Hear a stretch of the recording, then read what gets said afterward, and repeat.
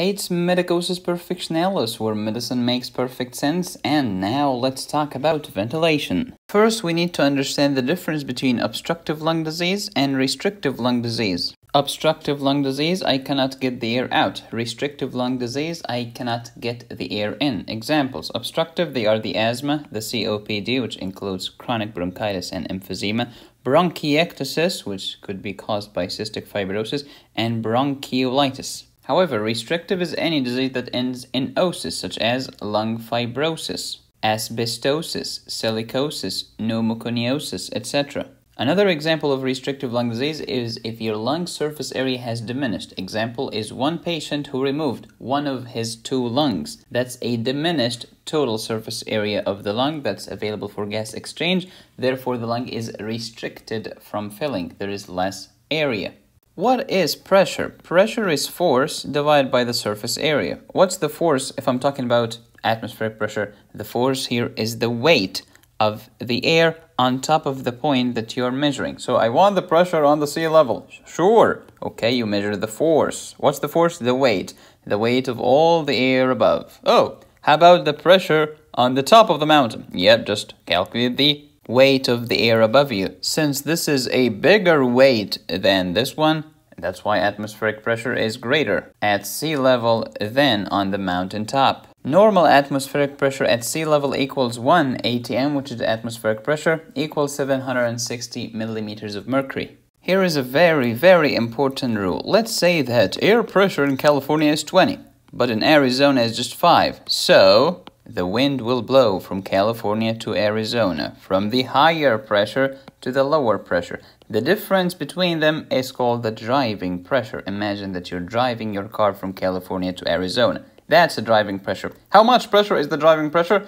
20 minus 5 equals 15 millimeters of mercury. That's the driving pressure. When we talk about pressure in our respiratory system, we're talking about pressure relative to the atmosphere. So when I say the pressure in my trachea is -4, it means, what's the ATM? Normally 760. Minus 4, so the pressure inside my trachea is 756 millimeters of mercury. In other words, the pressure in my trachea is lower than that in the atmospheric pressure by 4. How about the pressure in my alveoli is like +5? It means that the pressure in my alveoli is greater than the atmospheric pressure by 5. So it's 765. -5 is the same concept. What if I say 0? It means the air pressure in the trachea is the exact same thing as the air pressure in the atmosphere. Okay, during inspiration, what happens during inspiration? Oh, I'm inspiring. Air is coming into my lung. Therefore what? The pressure here has to be greater than here, and that's why the air is flowing into my lung. So the atmospheric pressure is greater than the alveolar pressure at this point, which means that the alveolar pressure was negative at the beginning of inspiration, which forced the air to the inside. But in expiration, the air is going to the outside. Therefore, the alveolar pressure now is positive, which means it's greater than that of the atmospheric pressure. Next is Boyle's law. What does that mean? Boyle's law says that if the temperature remains constant, the relationship between volume of air and pressure of air is inverse. Oh, so as the volume increases, the pressure decreases, and vice versa. Let me give you an example. Let's say here is a bubble of air, and here is another bubble. This one is bigger, so this one has a greater volume. Therefore, this one will have a lower pressure. How about the smaller one? The volume is smaller, however, the pressure is larger than that of the big bubble. We can say P1 times V1 for the big bubble equals P2 times V2 for the small bubble. So here is a question for you. Question number 1. Imagine that this bubble had pressure of 10, volume 200. Okay. Second bubble, volume is 100. What is the pressure? You just write down this equation according to the Boyle's law. P1 times V1 equals P2 times V2. So P2 equals P1 times V1 over V2 equals 10 times 200 over 100 equals 20. So the pressure in the second bubble is 20. Have you noticed that the pressure here is greater than the pressure here? You know why is this? Because the volume here was greater than the volume here. It's an inverse relation. During inspiration, the diaphragm is pulled downwards, creating a negative pressure in the alveoli, sucking the air into the inside. But during expiration, the diaphragm begins by not contracting downwards, but actually going back to its normal position, going upwards. This creates a positive pressure. So the pressure here is greater than here, therefore the air will flow to the outside of my body. To understand positive pressure ventilation, we need first to understand inspiration and expiration normally. Normally, inspiration creates a negative pressure in my alveoli, which sucks the air in. I'm inspiring. Expiration is the opposite. I have positive intra-alveolar pressure. Let's talk about positive ventilation pressure. Positive ventilation pressure basically does not let your pressure fall down to become negative. Oh, it's always above the atmospheric pressure, no matter what. Side effects of if it's too much positive, it can lead to positive pressure in the pleura, a condition known as tension pneumothorax. Also, positive pressure here means it's difficult for the blood to go upwards because there is a higher pressure here. And as you know, blood goes from high pressure to low pressure. If I cannot push the blood upward, I will decrease my venous return, which is the blood returning into my heart. This will decrease the cardiac output, of course. If the input is low, the output will be low. And this, of course, will decrease my blood pressure. How about negative pressure ventilation or the iron lung? It acts as a pleura. Oh, what do you mean? It creates a negative pressure. You know the diaphragm, when it contracts, it's the same thing. We create a negative pressure here so that air is forced in. And in expiration, we do the opposite. Lung pressures, we have 5. Driving pressure, transrespiratory pressure, transmural pressure, transpulmonary pressure, and transthoracic pressure. Okay, the name has the answer. Driving pressure, imagine that you're driving from California to Arizona. From high pressure to low pressure. Thank you. Transrespiratory pressure, respiratory. What's your respiratory unit? The alveoli. Oh, so it's the pressure in my alveoli minus the pressure in the atmosphere. Thank you. Transmural pressure. What does the word mural mean? It means a wall. So it's the pressure across the wall. Yes. So the pressure in my alveoli minus the pressure outside of my alveoli. Transpulmonary pressure. It's the pressure across the lung. What's in the lung? Oh, alveoli and pleura. So it's the intra-alveolar pressure minus the intrapleural pressure.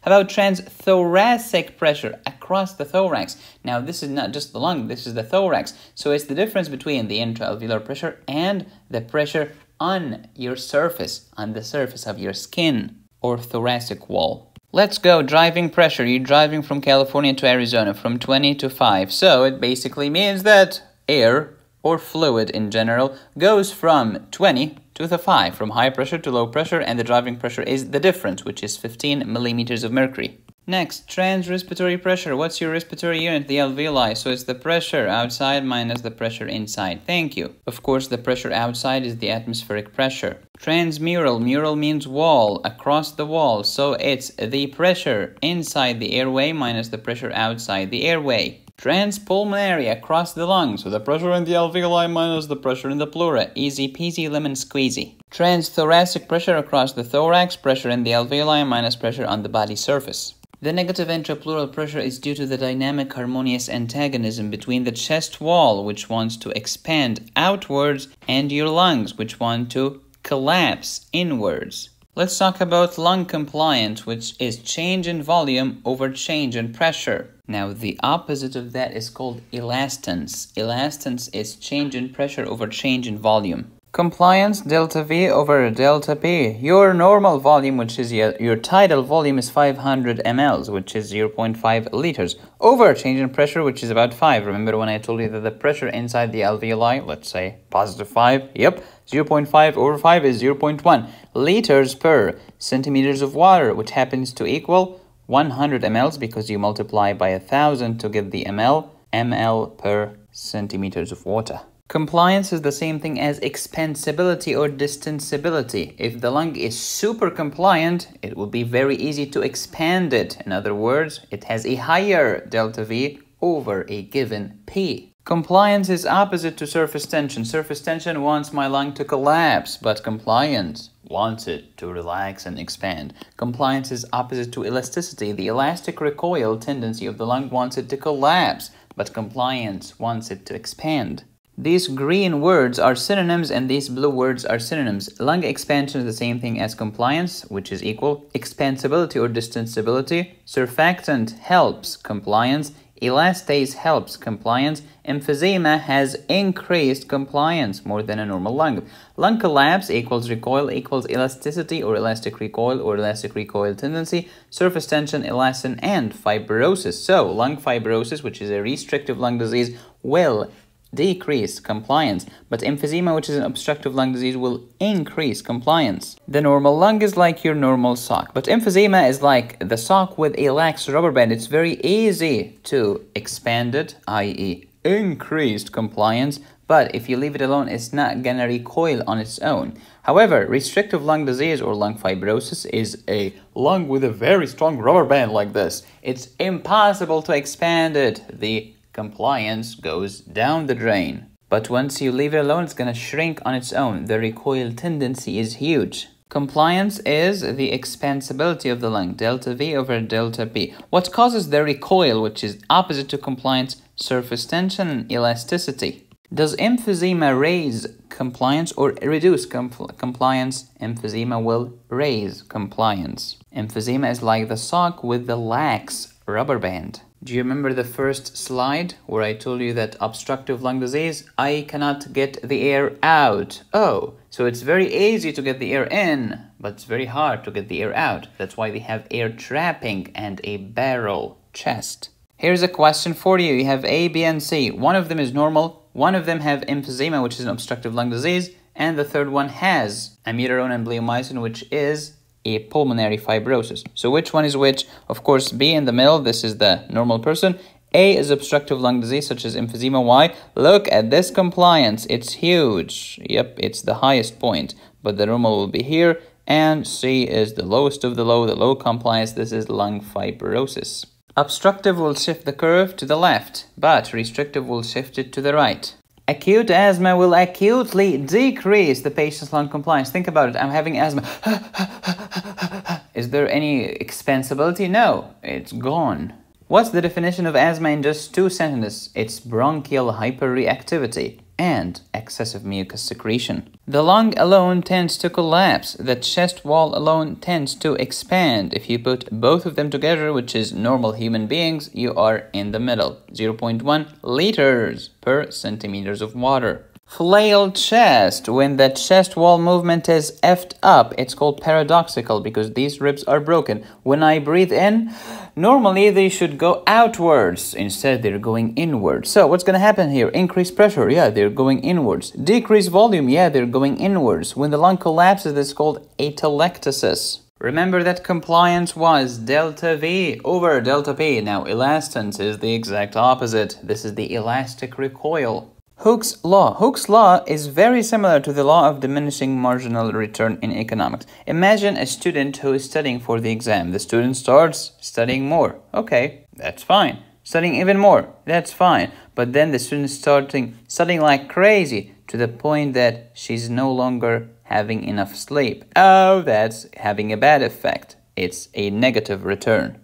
Hooke's law is describing a spring. If you give it 1 unit of force, it will give you 1 unit of length. Awesome! 2 units of force will give you 2 units of length. But until a point when you stretch it too far, pew! It's gonna rupture. It's over. So there is a limit beyond which the elastic substance will eventually break. Same thing with the alveoli. Give it 1 unit of force, it's gonna expand. Beautiful. Too much force, pew! Ruptured. The way I remember Hooke's law is I think of a hookers. Okay. Prostitution for a moderate amount will give you big bucks, but too much prostitution, you will catch an STI and go to jail. So that's the negative return. It's the law of diminishing marginal return. Of course, this is just a joke to remember it. Surfactant. It's anti-surface tension. Surface tension wants my lung to collapse, but surfactant is gonna protect me and allow me to breathe.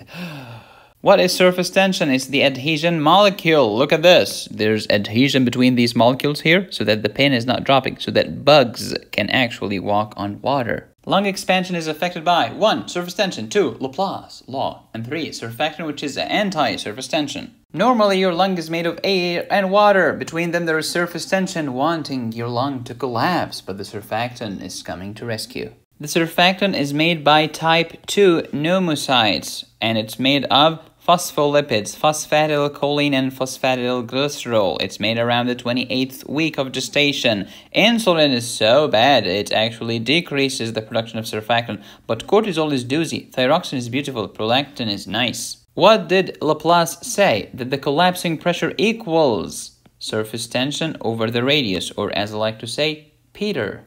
Laplace, or let's call him Peter Laplace. Peter, P equals T over R. Pressure, this is the distending pressure equals the surface tension over the radius. Okay, and look at the balloon. When you start to inflate the balloon, it's very hard. Do you know why it's very hard in the beginning? Because the radius is so small, and that's why the distending pressure is huge. It requires a huge amount of pressure in order to inflate it. But as the balloon gets bigger, the radius goes up and the distending pressure goes down. The pressure needed to distend the balloon is decreasing. That's why it gets easier. Look at these, A and B. Pressure here is 5, pressure here is 10.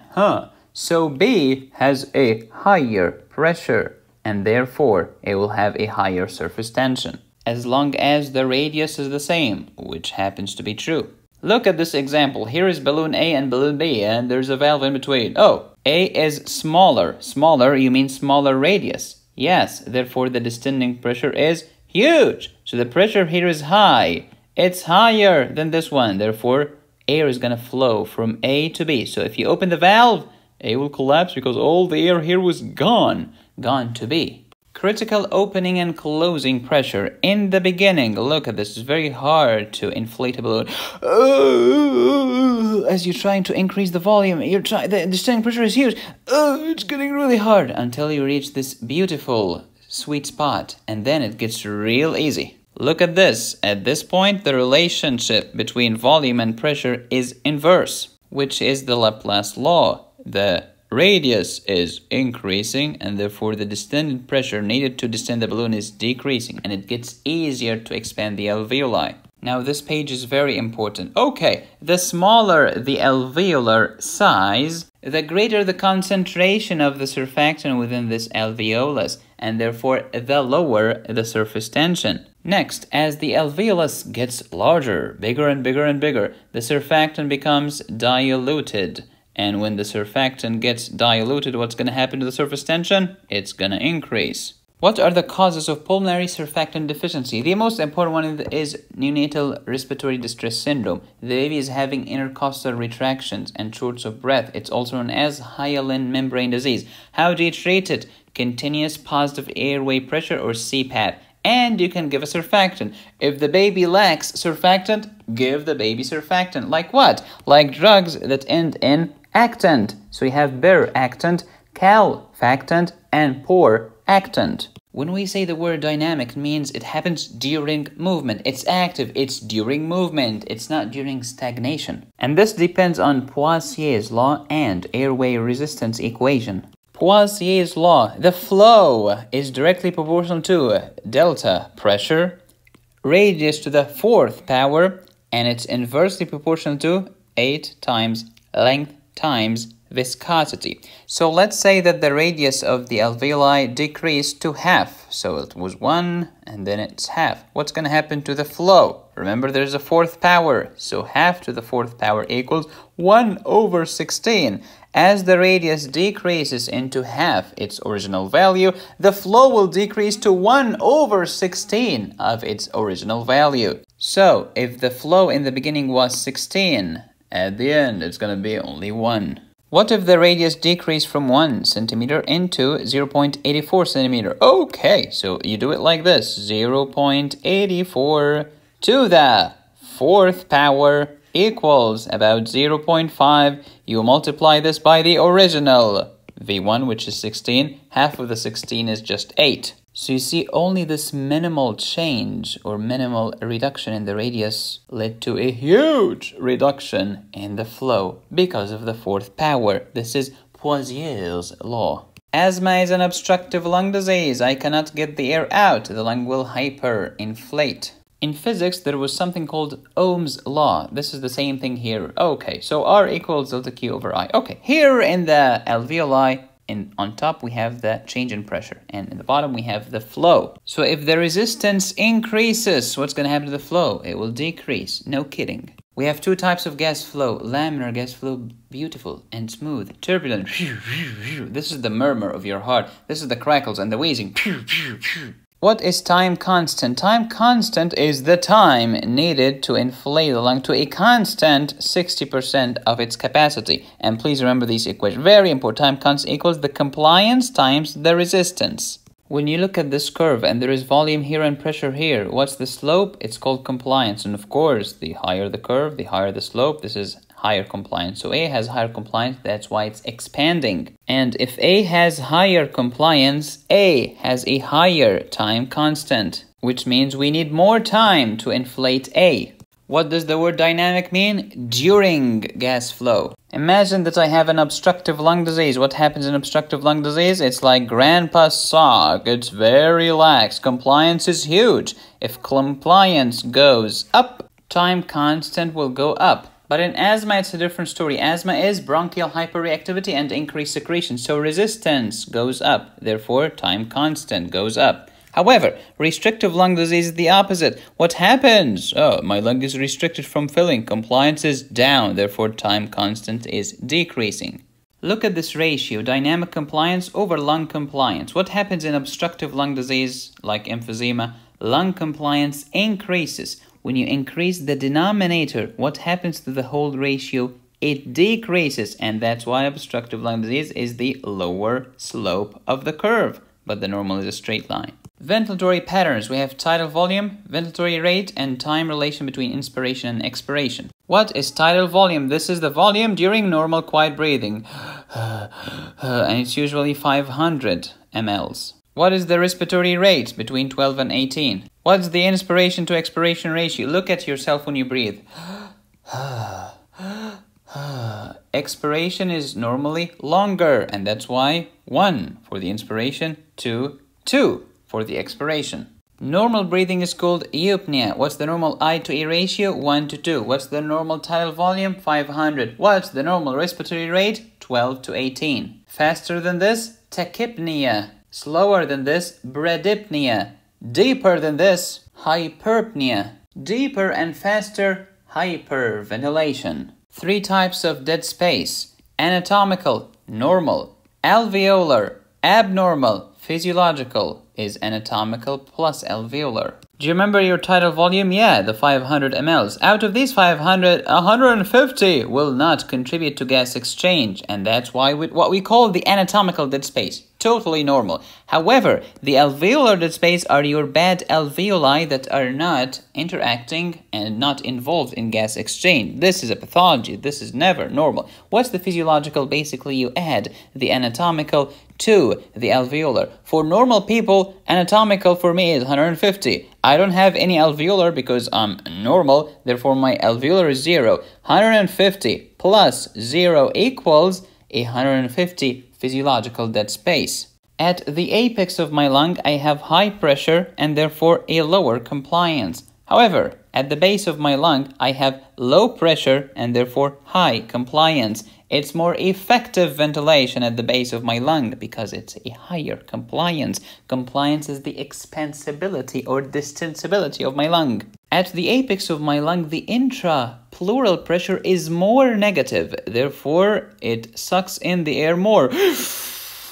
Look at this. It's a huge alveoli, but look at this. Not so much. Please do not confuse pulmonary ventilation with alveolar or minute ventilation. What's pulmonary ventilation? You just get the respiratory rate times the tidal volume. Okay, how about the alveolar ventilation, which is what actually matters? This is the respiratory rate times, not the tidal volume. No. You should remove the bad 150 mLs because they are dead space. If I'm breathing like this shallow and I sound like an idiot. Decrease alveolar ventilation, which is what actually matters. But deep, slow breathing like a wise person, that's an increased alveolar ventilation, which is what actually matters. Both of them can have the same pulmonary ventilation, but we don't care. What matters more is the alveolar minute ventilation, because this first dude was just ventilating his dead space. Well done! So just because your respiratory rate is increased doesn't necessarily mean that your alveolar ventilation is increased. You could be just ventilating your dead space. And And here is a guaranteed exam question. So, you have a patient, and the patient is having breathing problem. Okay, you would like to increase the minute ventilation or the alveolar ventilation.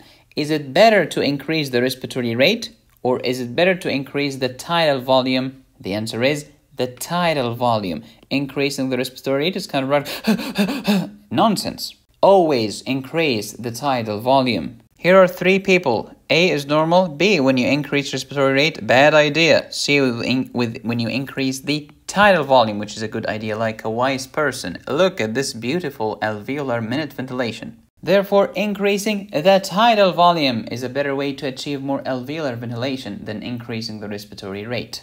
Raising the respiratory rate too much is also bad. Why? In obstructive lung disease, the patient is having problem getting the air out. Oh. If you increase the respiratory rate of ventilator too much, okay, the patient could not get the previous air outside of the lungs. So the patient is stacking air on top of air, on top of air, on top of air. We call this air trapping or air stacking or O2 PEEP. Pros and cons of O2 PEEP. Pros, it keeps the alveoli open. But cons, it makes the intrapleural pressure more positive. Therefore, it will decrease venous return and therefore decrease cardiac output and therefore decrease my blood pressure. It might also lead to tension pneumothorax. Side effects of too much respiratory rate, air stacking or O2 PEEP. Beware if the patient has asthma or COPD, any obstructive lung disease. If you increase the tidal volume too much, it can lead to inflammation. Please be very careful in patients with ARDS, which is an inflammation. If you increase the FiO2 too much, bad idea. So instead of 21%, you give 100% for a long period of time. This can lead to oxygen injury or barotrauma or bronchitis or bronchopulmonary dysplasia in children. PEEP, too much PEEP, lower the venous return, lower the cardiac output, and lower the blood pressure. Beware in patients with hypotension. Imagine a patient with emphysema. Tidal volume is high, but respiratory rate is low because it takes me a lot of time to expire.